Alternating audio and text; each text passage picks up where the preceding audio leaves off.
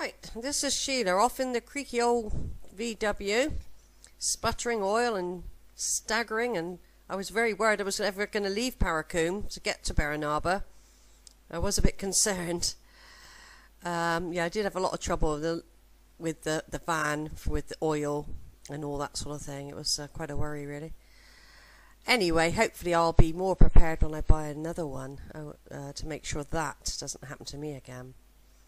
So here I go now, another tape recording where I'm down in Devon in 2007 and I'm off to Berrynarbor to see if I can find any ancestors for my daughter Zara on her father's side. I've got to the best kept village called Berrynarbor, where back in the 16th and 17th centuries there were loverings here. So we're not looking for barberries, we're looking for loverings. It's got a little village car park, it's got toilets, and from the car park you can see the church. So everything's looking good at the moment. I've got here, this is the last big trip or village to visit before it gets dark. The time is now nearly 3 o'clock in the afternoon. The van has got me here, bless it. And I have to decide whether I'm going to do Barnstable or come home because the van is struggling quite a lot at the moment. So anyway, we're off to have a look round. Right, I've arrived at the church side gate, so I don't actually know what the name of the church is yet. This is a very old village. There's a very, very old thatched cottage. There's a Barton Lane. It's got toilets and car park. Lots of cycling. So I'll make my way round. Let's just do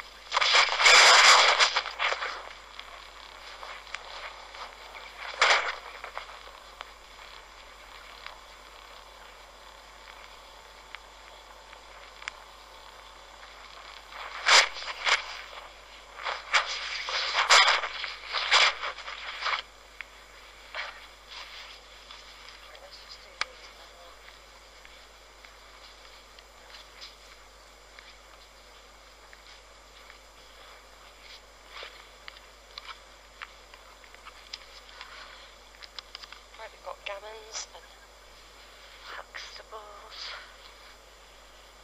berries, whites, hicks. Thomas Comer, who died in 1870, aged 64.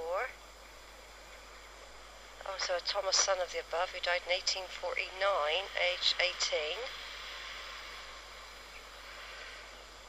These are Comers. Church at Berrynarbor. I said I don't know its name yet. Lees, L-E-Y. Hewitts, Lee Worthy. There's a Thomas Gammon, who died in 1869, age 58, and Wilma Gammon, who died in 1905, age 88. Lots of Hardings here, and Hickses, and Facies. There's a lot of very, very old slate ones, but are unreadable. So it's always a possibility that they'll be on one of those. There's Wattses as well. I've got John Irwin, beloved husband of Georgina Irwin, who died August the 9th, 1900, aged 25. And John Richard, son of the above, who died in 1904, aged 2 years and 11 months. That's a John Irwin. Right, even though there's evidence in the 16th and 17th century of loverings being here, there aren't any signs from now, but there are a very lot of old graves that can't be really read. They're old slate, they're chipped. God, there's a hell of a big ditch going around the side here. I'm going to go inside now. It's a nice church though. A bit disappointing, the last 3 churches I haven't really found anything.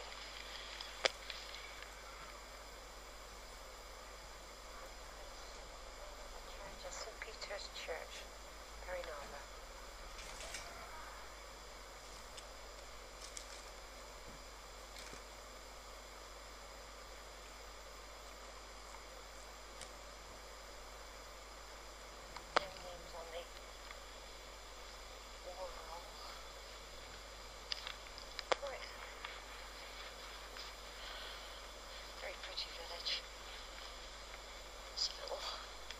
manor hall as well, next to the church. They've got manor cottages, little tiny cottages. Don't know where this goes, but court cottage. Right, I've had a good look round. It's very picturesque. There's someone in the village that makes some bit and bend figures and sells them. And apparently they're, as you look round, all the different cottages have got them doing in various guises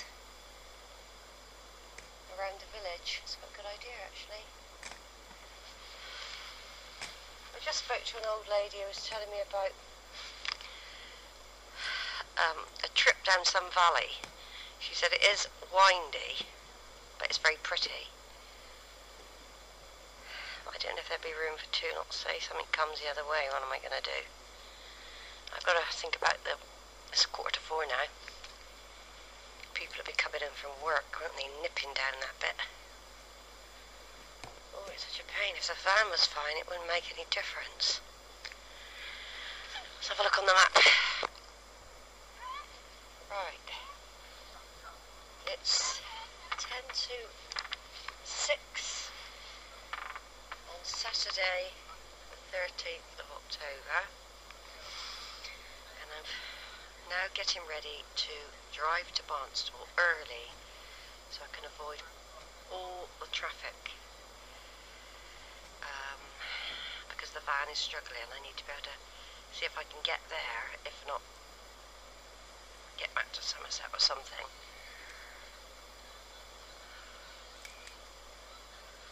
But the plan is to go and have a wander around Barnstable today. Park up somewhere. That's the plan.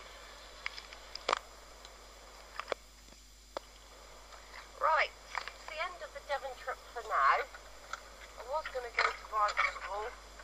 I decided I was tired and the van needed to get out of a stressful predicament. And it would have been too much for it to struggle through Barnstable. And I was tired, so I decided to come back, and I've just stopped at the Wellington service station. It's 10 o'clock now, but I've been here since 8, so I was knackered. But I'm not far to go till I'm home now. See you later.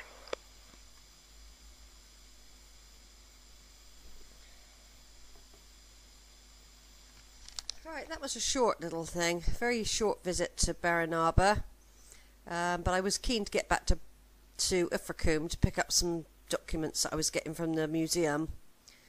Over and out then.